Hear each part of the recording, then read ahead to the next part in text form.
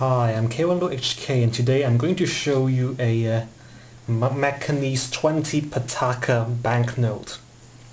This note is purple in color and has been issued by the Banco Nacional Ultramarino, which used to be a Portuguese national bank, and it is now one of the two note issuing banks of Macau. You'd be surprised that a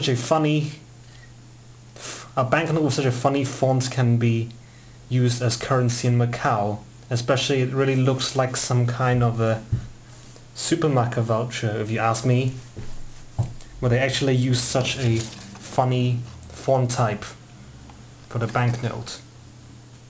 On the background you'll see the Macau International Airport. And here's a faint watermark in this white square. And here's a plane taking off on the runway, or actually I think it's taxiing to the runway.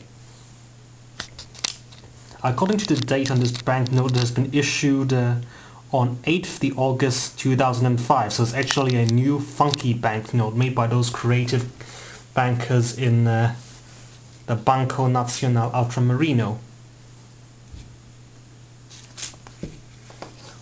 On the back side you'll see a tall building of the headquarters of the bank that made this banknote, and to the right you'll see the name of the bank in Chinese, the Dai Sai Yuan Hong, which also means the Bank of the Atlantic. And here's 20 Patacas in Chinese. Okay, and let me read out the registration number on this note, which is right next to some magnetic and counter forgery strips.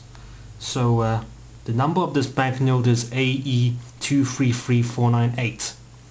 Since most people take Hong Kong dollars when they visit Macau, I believe that such things are very rare to be seen outside Macau. So whenever you get this banknote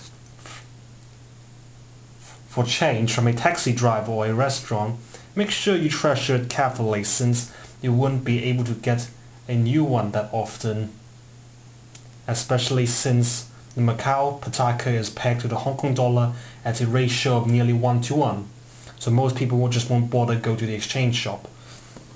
Okay, so thank you for your time, and I hope that the video isn't too blurry like the previous ones. Thank you for watching. Bye bye.